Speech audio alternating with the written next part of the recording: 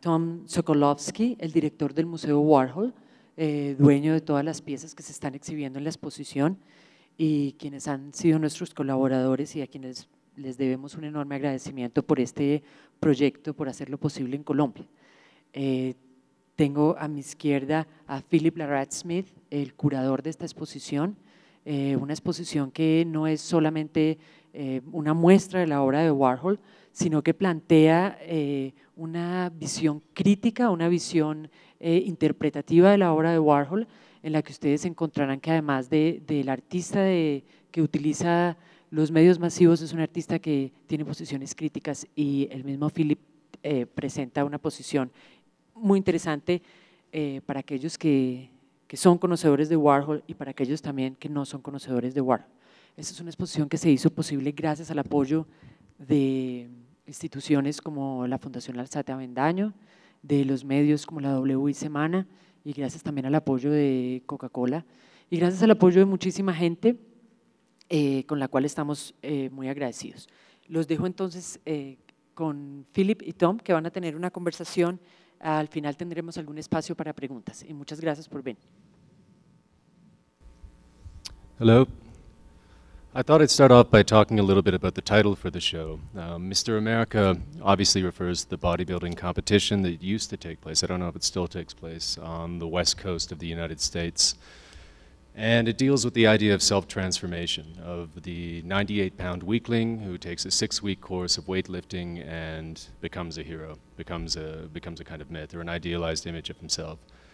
And this is an important, I think this is a good figure to introduce Andy Warhol, because Warhol himself lived a life of many self-transformations. He really lived the American idea of reinventing yourself. He tweaked his image constantly.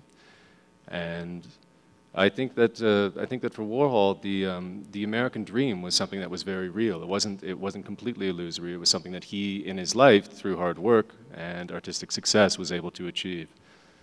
And at the same time, the title is supposed to be a bit of a provocation, because, of course, I'm aware of the fact that Warhol himself has a quote in which he says, "I know that it makes people upset in Latin America when we say America, because they say that America refers to the entire continent, but for us, it really refers to us. Everyone knows it refers to us, and we have the right to do whatever we want." And so that's how it's going to be. And so the idea is that it's not simply an exploration of Warhol's work, but also of his relationship to American culture, American ideology, and specifically the intersections between political and popular culture in his work. So let me pass you over to you, Tom, and see if maybe you can build on that. Well, building on, well, thank you, and thank you for having us here in Bogotá, and I hope you'll enjoy the show for the run of the summer. I think Phillip chose a very interesting topic for this exhibition, because so very often one sees Andy Warhol's work as very, very light, attractive, something that is happy to look at. For people my age who were around in the 60s, it could be seen as what might be called retro. But for many people, I think Warhol's work represents a time, not just Andy Warhol and not just visual arts, but a time, particularly in the early part of his professional career in the 1960s, during that pop period, when everything, politics, music, dance, sexuality, everything was very open.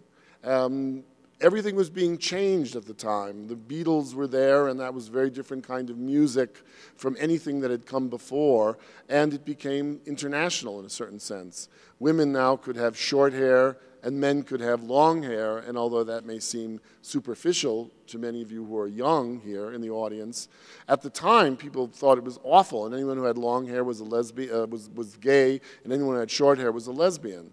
And we all know that's not true, obviously.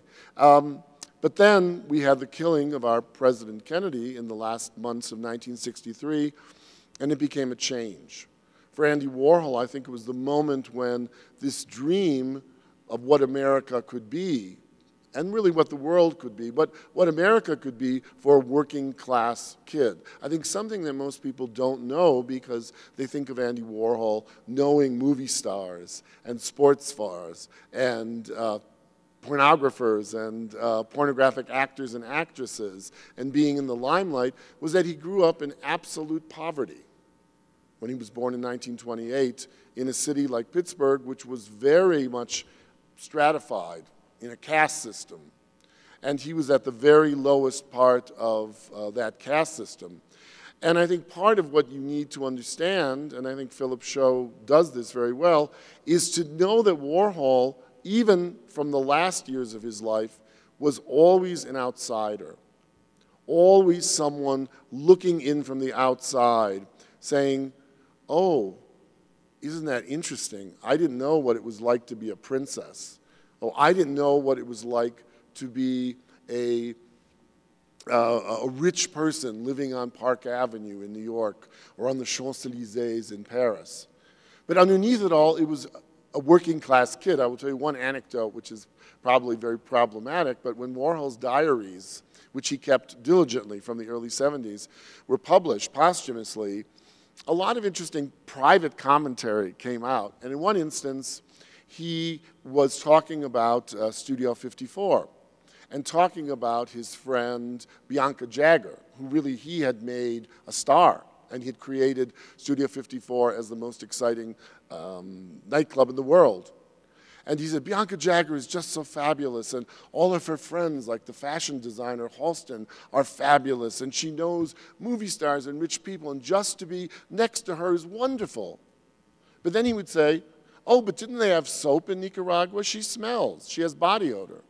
So that notion of, on the one level, taking that vulgar English term, starfucker, and I hope that doesn't offend anyone, of wanting, but then saying, as an everyday person, I don't want to sit next to someone who smells. So it was always that notion of looking at these people, but keeping them at a distance.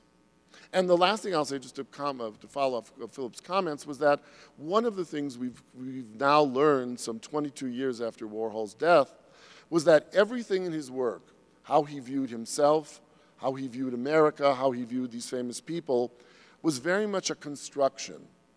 Because unlike almost all the people he photographed, who at one point, like Marilyn Monroe, was the greatest star in the world, and then died from drug abuse, or others, Warhol always kept everyone at a distance, observing, commenting, and he then died, and we only now are beginning to understand what he really thought inside.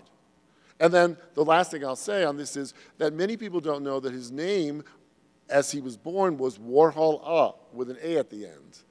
And when he came to New York, that was changed, and there are various reasons why that happened, and he said that was a good thing. Because then he had a name like Smith, like Mr. Phillip Larrat-Smith has, and you could walk down the streets and people wouldn't say, are you Spanish? Are you Polish? Are you German? Are you Italian? No, I'm just American. I'm just Mr. America. I think that's one of the things about America that really appealed to Andy Warhol, that this notion that you can come to America and shed your previous identity, and simply by dint of being an American citizen and accepting the melting pot, you get to have all the privileges and perks that come with being an American citizen. You get to participate in this great consumer culture. You can drink the same Coca-Cola that the bum on the street drinks, but that the president drinks, and you can't get a better Coca-Cola no matter how rich you are. I think, you know, to some extent, these remarks that Warhol would make, like, oh, in the future everyone will be famous for 15 minutes, were intended as a provocation. Warhol was very sophisticated at manipulating his audience. But underlying it, I think that Warhol also thought that there was something really great about, you know, the egalitarian potential of something like McDonald's. He would think McDonald's is great. You go everywhere and it's exactly the same. And isn't it great to have something like that that you can rely on? I think Tom touches on an important point when he says that Warhol's early life as someone who rose from poverty is really, really crucial, because it liberated him from a lot of what I would describe as bourgeois prejudices regarding the making